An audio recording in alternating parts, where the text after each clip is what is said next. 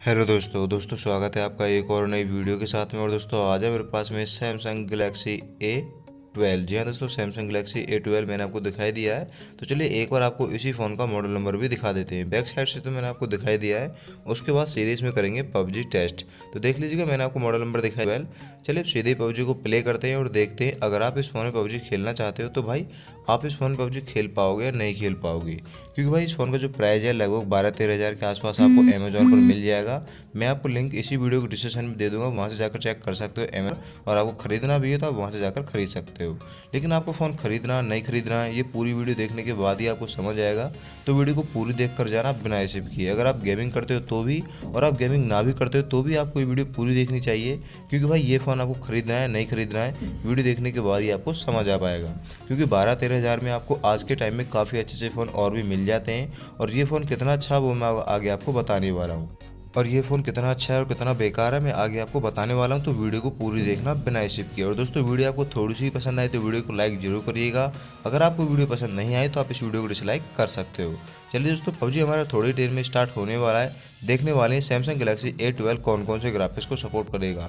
आपको दिखाने वाले जायरोस्कोप इस फोन में वर्क करता है नहीं करता है। चलिए पबजी स्टार्ट हो चुका है, इसे मैं कैंसिल कर देता हूँ और आपको डायरेक्टली दिखाने वाला हूँ ग्राफिक्स सैमसंग गलेक्सी A12 कौन कौन से ग्राफिक्स को सपोर्ट करेगा। चलिए एरो पे क्लिक करेंगे, सेटिंग का ऑप्शन आपको मिल जाएगा, इसे कैंसिल करेंगे और सेटिंग्स आपको मिल जाएंगी और आपको यहीं पे ग्राफिक्स का ऑप्शन मिल जाएगा। चलिए देख लीजिएगा, स्मूथ में मीडियम और बैलेंस में भी मीडियम को सपोर्ट करेगा, उससे आगे फ़ोन सपोर्ट नहीं करेगा। क्योंकि भाई इस फ़ोन का जो प्रोसेसर है वो आपको MediaTek का Helio P35 का प्रोसेसर दिया गया है, जो कि काफ़ी नॉर्मल सा प्रोसेसर है और काफ़ी ओल्ड प्रोसेसर हो चुका है। चलिए जायरोस्कोप देख लेते हैं, जायरोस्कोप फ़ोन में वर्क करेगा या नहीं करेगा। चलिए ये हमें मिल चुका है जायरोस्कोप। तो भाई जायरोस्कोप इस फ़ोन में नहीं दिया गया, आप देख लीजिएगा जायरोस्कोप आपको इस फ़ोन में नहीं दिया गया है। चलिए जायरोस्कोप सेंसिटिविटी से अभी हमें कुछ नहीं लेना, क्योंकि जायरोस्कोप वर्क ही नहीं करता है तो सेंसिटिविटी कुछ नहीं करेगी। चलिए आगे अब एक गेम स्टार्ट कर लेते हैं। अगर आप जायरोस्कोप प्लेयर हो तो ये फ़ोन तो आपके लिए बिल्कुल भी है ही नहीं, क्योंकि भाई इस फ़ोन में जायरोस्कोप वर्क ही नहीं करता है। तो आपके लिए तो इस फ़ोन बिल्कुल ही बेकार है। चलिए आगे देखते रहिए, गेमिंग देखते हैं फ़ोन कैसी गेमिंग करने वाला है और आपको बताने वाला हूँ आपको ये फ़ोन खरीदना है या नहीं खरीदना है। अगर आप इस फ़ोन को ना खरीदोगे तो कौन सा फ़ोन खरीदोगे वो भी आपको जरूर बताकर जाऊँगा। क्योंकि भाई 13 हज़ार में तो और भी काफ़ी अच्छे अच्छे फ़ोन आपको मिल जाएंगे। आप अमेजोन पर जाकर चेक कर सकते हो, लिंक मैंने इसी वीडियो को डिस्क्रिप्शन में दे दी है। और दोस्तों अगर आपको मुझसे कोई बात करनी है, मुझसे कोई सवाल करना है तो आप मुझसे इंस्टाग्राम पर भी मिल सकते हो। मैं आपको लिंक इसी वीडियो को डिस्क्रिप्शन में दे दूंगा, वहाँ से आकर आप मुझे इंस्टाग्राम पर फॉलो कर सकते हो। चलिए दोस्तों, पबजी स्टार्ट हो चुका है। तो जैसा कि मैं देख पा रहा हूँ भाई पबजी इसमें चल तो रहा है, लेकिन भाई हल्के हल्के लैग तो आपको स्टार्टिंग में ही दे देगा। जी हाँ दोस्तों, जैसे कि मैं देख भी पा रहा हूँ तो हल्के हल्के लैग ये आपको स्टार्टिंग में ही दे रहा है। और जैसे कि मैं बात करूँ हीटिंग की, तो अभी थोड़ा टाइम बाद देखने वाला हूँ, क्योंकि मैंने अभी इसमें एक मैच पहले भी खेला हुआ था जो फ्री फायर का मैच था। तो उसके बाद मैं पबजी इंस्टॉल किया तो देखने वाले कितना हीट ही होने वाला है।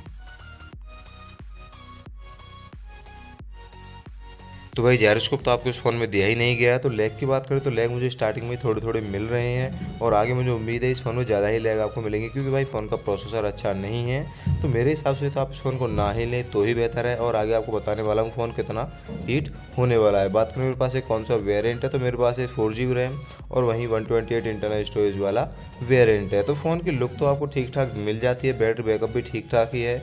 लेकिन भाई फ़ोन का प्रोसेसर बिल्कुल भी लो प्रोसेसर आपको दिया गया है। तो प्रोसेसर के हिसाब से फ़ोन काफ़ी पीछे है, फ़ोन में आपको काफ़ी ओल्ड प्रोसेसर दिया गया है। मैं ये नहीं कह रहा हूँ कि आप इसमें बिल्कुल पबजी नहीं खेल पाओगे, लेकिन भाई 12-13 हज़ार में आपको आज के टाइम में और भी काफ़ी अच्छे अच्छे फ़ोन मिल जाएंगे जिसमें आप काफ़ी अच्छे से पबजी खेल पाओगे। जी हाँ दोस्तों, काफ़ी अच्छे से आप पबजी खेल सकते हो। तो 13 हज़ार में आपको Redmi Note 9 Pro मिल जाएगा, Redmi Note 9 मिल जाएगा, Poco M2 Pro मिल जाएगा। तो भाई आपके पास में कई ऑप्शन है, आप Realme की तरफ भी जा सकते हो, तो आप जिनमें आप काफ़ी अच्छे अच्छे से पबजी खेल सकते हो। अगर आपका बजट सिर्फ 10 हज़ार रुपये है तो आप Redmi 9 Prime ले सकते हो, जो कि आपको इस फ़ोन से अच्छी गेमिंग करा देगा। चलिए थोड़ी आगे देखते रहिए। जैसे आप देख भी पा रहे हो अभी तक भी ग्राफिक्स अच्छे से नहीं नज़र आ रहे हैं। उसका रीज़न यही है भाई कि फ़ोन का प्रोसेसर काफ़ी लो है। तो चलिए लैग की बात करें तो लैग भी मिल रहे हैं और भाई फ़ोन काफ़ी हीट भी हो रहा है। जैसे मैं देख पा रहा हूँ फ़ोन पहले ही मैच में हीट हो रहा है। हालांकि मैंने इससे पहले एक फ्री फायर के मैच इस फ़ोन में खेला था तो उस वजह से भी हीट हो रहा है, लेकिन भाई हीट हो रहा है और काफ़ी ज़्यादा हीट हो रहा है। अभी तो मैच मैंने स्टार्ट ही किया, ख़त्म भी नहीं हुआ, तो फ़ोन तो हीट हो रहा है और आगे चल के फ़ोन काफ़ी हीट होने ही वाला है। जायरोस्कोप आपको इस फ़ोन में नहीं दिया गया है। अगर आपने इस फ़ोन को ले लिया है तो भाई आप इसमें थोड़ा बहुत पबजी खेल सकते हो, अच्छी गेमिंग तो नहीं कर पाओगे। आप सोच रहे हो कि इस फ़ोन में 2-2 घंटे तक पबजी खेल सकते हैं, तो भाई उतनी अच्छी से पबजी नहीं खेल पाओगे आप इसमें। लेकिन आपने इस फ़ोन को नहीं लिया है और लेने वाले हो तो भाई बिल्कुल भी मत लेना, क्योंकि आपके पास में 13 हज़ार में काफ़ी अच्छे अच्छे फ़ोन और भी आपको मिल जाएंगे। आप A20 ले सकते हो। सैमसंग में ही जाना तो आपको 15,000 के आसपास में मिल जाएगा सैमसंग A21 या M21 ले सकते हो, वो भी आपको 14,000 के आसपास मिल जाएगा सैमसंग गलेक्सी M21। तो आपके पास में कई ऑप्शन है। सैमसंग गलेक्सी A12 को आप मत लेना, ये फ़ोन आपके लिए नहीं बनाया गया है। अगर आप नॉर्मल यूज़ भी करते हो तो भी भाई मत लेना, और गेमिंग के लिए भी मत लेना। तो चलिए आगे वीडियो में बने रहिए, आज आपको और गेम प्ले दिखाने वाले हैं, आगे आपको और भी बताने वाले हैं कि आपको कौन सा फ़ोन लेना चाहिए 13,000 में। अगर आपको वीडियो भाई पसंद आई तो भाई वीडियो लाइक करके जरूर जाइएगा, आपसे ये रिक्वेस्ट है।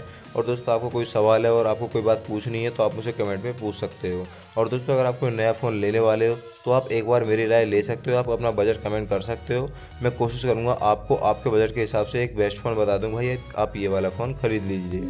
और भाई अगर आप कोई सेकंड हैंड फ़ोन लेने वाले हो तो आप उसका प्राइस भी मुझे कमेंट कर सकते हो, भाई मुझे इस प्राइस में ये वाला फ़ोन मिल रहा है, लेना चाहिए नहीं लेना चाहिए। तो मैं कोशिश करूँगा आपको एक बेस्ट फ़ोन बता दूँ कि भाई आपको ये फ़ोन लेना है या नहीं लेना है। तो चलिए दोस्तों, अगर आपको मुझसे कोई और भी बात पूछनी है तो आप मुझसे इंस्टाग्राम पर भी मिल सकते हो, लिंक आपको वीडियो के डिस्क्रिप्शन में मिल जाएगी। और आपको यही फ़ोन खरीदना है या कोई और फ़ोन भी खरीदना है तो आप लिंक डिस्क्रिप्शन चेक कर सकते हो, मैं लिंक आपको डिस्क्रिप्शन में दे देता हूँ, तो आप उस फ़ोन को खरीद सकते हो। लेकिन इस वाले फ़ोन को तो आप मत खरीदना। हाँ, आप अमेज़ॉन पर जाकर इसका प्राइस चेक कर सकते हो, उसके लिए भी लिंक आपको डिस्क्रिप्शन में मिल जाएगी। चलिए दोस्तों, आगे वीडियो को देखते रहिए। मैंने आपको बता दिया फ़ोन हीट भाई काफ़ी हो चुका है अभी तक, मैं जैसा कि देख पा रहा हूँ तो फ़ोन हीट तो अच्छा खासा हो चुका है, मुझे हाथ से ही पता चल रहा है, चेक करने की ज़रूरत नहीं है। तो फ़ोन अच्छा खासा हीट हो चुका है। बात करें गेमिंग की, आपके पास में पहले से ही फ़ोन है, आपने खरीद लिया है तो भाई आप इसमें थोड़ा बहुत गेम प्ले कर सकते हो। चलिए ग्राफिक्स चेंज कर लेते हैं, थोड़ा बैलेंस पर भी दिखा देता हूँ। मुझे उम्मीद है बैलेंस पर और ज़्यादा लैग मिलेंगे, क्योंकि मुझे अभी तक भी लैग इस फ़ोन में मिल ही रहे थे। चलिए देख लीजिएगा, स्मूथ पर लैग मिले थे, बैलेंस में मुझे लैग मिल रहे हैं। तो भाई फ़ोन हीट भी हो रहा है, फ़ोन में लैग भी मिल रहे हैं, और आपको फ़ोन में फ्रेम ड्रॉप भी ज़्यादा मिलेंगे। अगर आप ज़्यादा गेमिंग करोगे तो आपको और भी ज़्यादा दिक्कतें मिलेंगी, आपका फ़ोन हैंग भी हो सकता है। तो चलिए आगे वीडियो में बने रहिए, लास्ट तक देखकर चले जाना। मैंने आपको सारी बातें लगभग बताई दी हैं। अगर आपको वीडियो पसंद आई तो वीडियो को लाइक करके जरूर जाइएगा, और वीडियो को अपने दोस्तों के साथ शेयर जरूर करना। और दोस्तों आपके पास में ये फ़ोन है तो आप मुझे कमेंट करके बता सकते हो, और आपके पास में कौन सा फ़ोन है जिसमें आप गेमिंग करते हो, आप वो भी मुझे कमेंट में बता सकते हो। और इस फ़ोन के बारे में आपकी क्या राय है आप वो भी कमेंट में ज़रूर बताएं, ताकि हमें पता चल जाए कि ये फ़ोन आपके लिए कैसा होने वाला है, या कोई खरीदने वाला है तो उसके लिए कैसा होने वाला है।